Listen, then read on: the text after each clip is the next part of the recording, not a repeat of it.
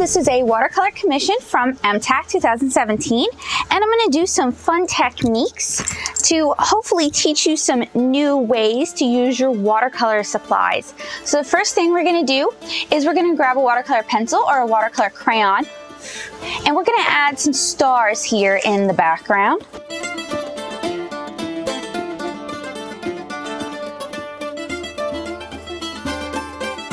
Then the next thing we're going to do is we're going to use a cup of clean water and a brush.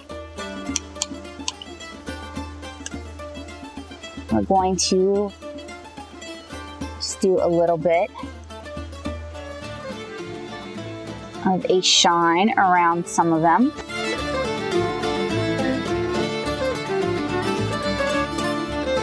And we're going to give that a chance to dry. Next, using a synthetic brush, we're going to coat our brush in some brush soap, which I'm doing slightly off camera because I don't want to drip. And then we're going to use some masking Cricut or masking fluid, and we're going to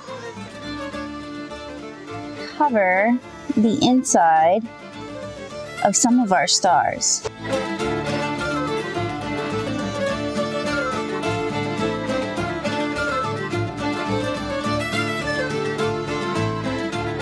Alright, now that I've finished with that, I'm going to let this dry and I'm going to go wash out my brush completely. Alright guys, so the next step is we want to do an all-over wash of a sort of a blue-gray color since they are outside at night. And then I'm going to try to sprinkle Brusho into it.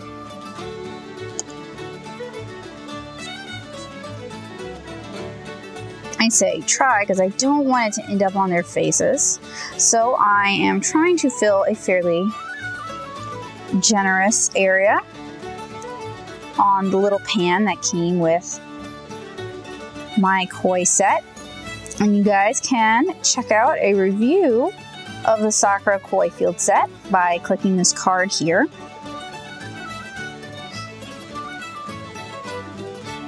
And I'm just activating those, but I'm also going to go grab some paper towels.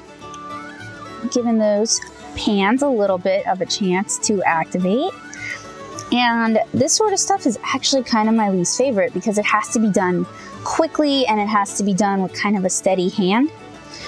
And that is the worst thing to do when you're recording because there's so many opportunities for things to go foobar and you can't really easily fix them when you've got a mic attached to you like a collar. So I'll do my best. So I'm doing an all-over wash because I want to tone the page. And that's why I'm just kind of going all over everything. And remember, watercolor do dry lighter than they go down. I'm going to want to prop this up as well because we don't really want this to dry flat. I really shouldn't even be painting it flat, but I have such a limited size workspace here that I don't usually get too many options. So I'm going to lift that up like that and give that a chance to dry. Alright, so that first layer has had a chance to dry. I'm actually going to mix it a little bluer because I have my two Brusho colors, violet and black, handy. I'm also going to grab a coin mop because I'm going to want to do a blend. So I'm basically going to actually, maybe I shouldn't even do the blend because I do want to do Brusho in this. And if I do a blend, it will affect the Brusho. So what I'm going to do, I think, go ahead and do this wash. And my paper's still elevated. Then I'm going to sprinkle my Brusho in while the paper is wet. And that's a big one for this sort of a technique. Even, because I want it even over here. And I'll sprinkle in the black.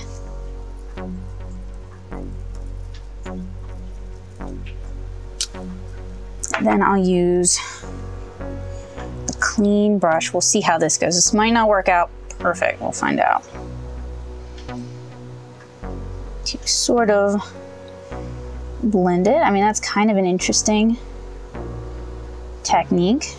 And I am rinsing my brush off between strokes because I'm picking up a lot of that brusho, and I don't want to, it builds up, just like if we were using a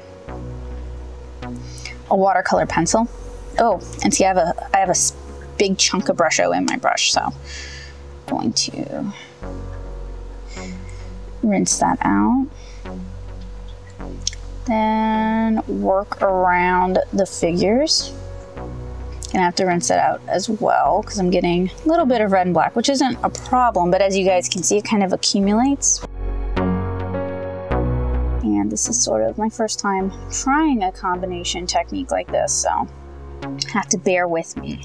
I think it's working out pretty well. Okay, yeah. And then I'm going to use a thirsty brush. A thirsty brush is just a brush that's been dipped in water, had the excess water removed, so it's going to want to soak up water to pick up some of the pooling, because color tends to settle in pools, and pools also just tend to make your watercolors take longer to dry. And then I think I'm kind of tempted to give it another pass, but I think I'm actually going to let it wait. All right, so I'm going to let this dry. All right, so this has had a chance to dry.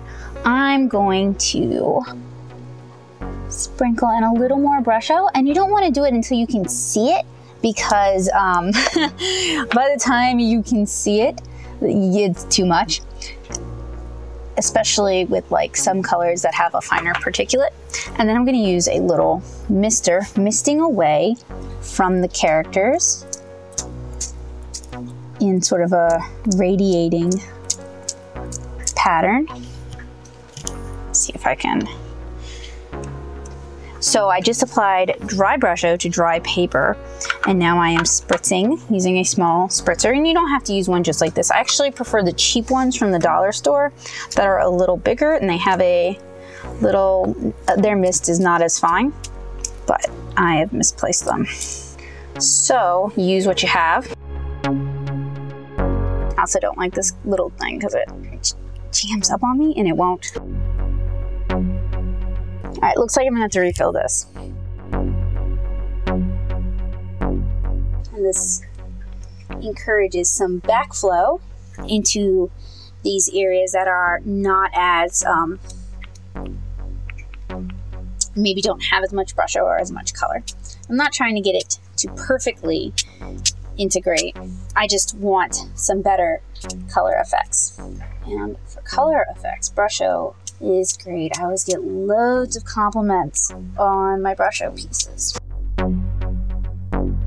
All right, so the next step is to let this dry as well. All right, so now that our paper has had a chance to dry, we're going to brush away the remaining brusho, and we're going to use a paper cement pickup like this to gently pull up our masking frisket. We're going to do that for all of the stars. So I'll just demonstrate a couple. In fact, I'll pick one that looks kind of dirty and zoom in, and you guys can see the difference. So this one up here, you guys can see I'm using very gentle movements to pick up the masking fluid. Don't want to damage the paper surface. So I'm going to do the rest off camera and then I'll check in with you guys. So as you can see, most of these stars look kind of stark.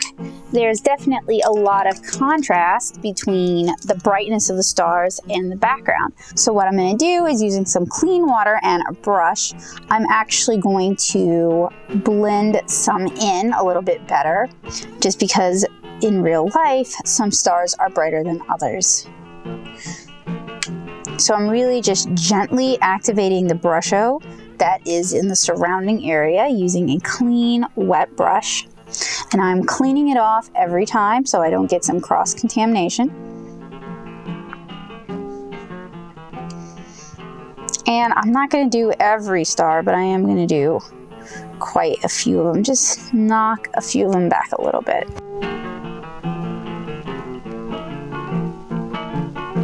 Found one I missed.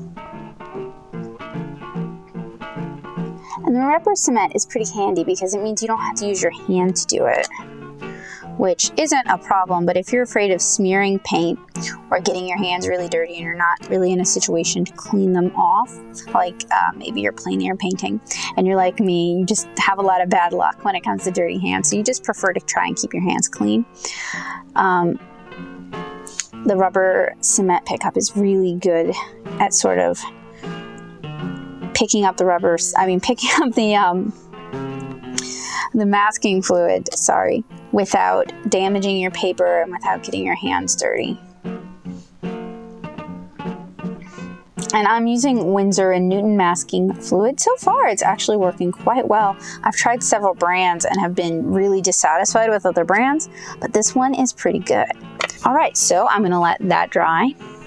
All right, so to me, these look a little bit more like fireflies than they do with stars, so I'm just gonna roll with that. Anyway, I hope you guys enjoyed this tutorial. I hope you found it useful. I hope you found it helpful. I hope you even found it inspiring. If you're looking for more watercolor tips, tricks, and tutorials, make sure you check out not only my watercolor playlist here on this channel, but my watercolor hub page at natosoup.blogspot.com under the watercolor basics heading. There's so many wonderful tutorials there. You'll be painting in no time. So I hope you guys have a great day, and I hope to see you guys again really soon. Bye, guys.